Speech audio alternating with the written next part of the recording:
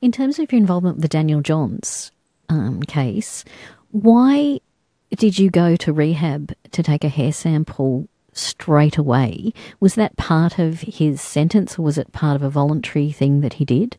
No, that was part of a voluntary thing. So again, his legal team quite wisely determined that we wanted something that reflected his current drinking pattern. There's a metabolite that we can detect in hair. The concentration of that metabolite represents their drinking pattern. And so if you look at something like a 3 centimetre length of hair, that represents from the root?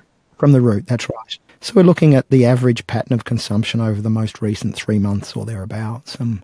With Daniel, we knew that he'd been drinking. He put his hand up. He was a lovely guy. He said, look, I've had a problem with alcohol. But then when we went back, I think it was about 6 months later, after he'd done his rehab, life, I guess, was back on track for him. We showed that alcohol had disappeared. I was able to write a report for the court that basically said, look, forensic evidence is consistent with what he is saying. Turned his life around.